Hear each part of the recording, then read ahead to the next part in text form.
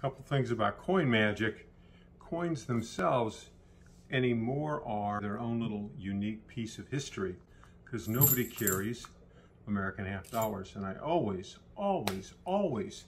take the purse out. It makes the trip a little more important. And perhaps just as importantly, I make them, or ask them anyway, to take the coins out of the purse.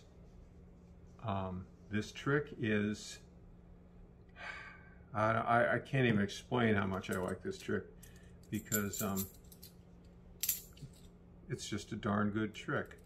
So the idea is that one at a time, the coins go from my right to my left. This guy was the first, but he won't be the last. I hope. Anyway,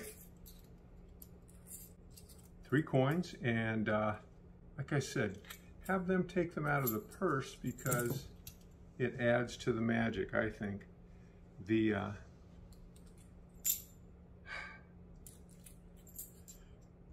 I don't think the book this is in, Kaufman's Coin Magic, is still in print, but I do know that the other big David Roth magic book is, and you should buy it from Richard Kaufman. It's called, what's it called? Oh yeah, The Expert Coin Magic of David Roth. And it has even more good stuff in it that's much harder than this to do. It's a pretty rudimentary trick.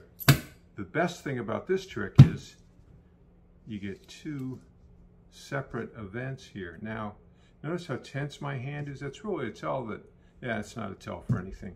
That's high-flying winged silver.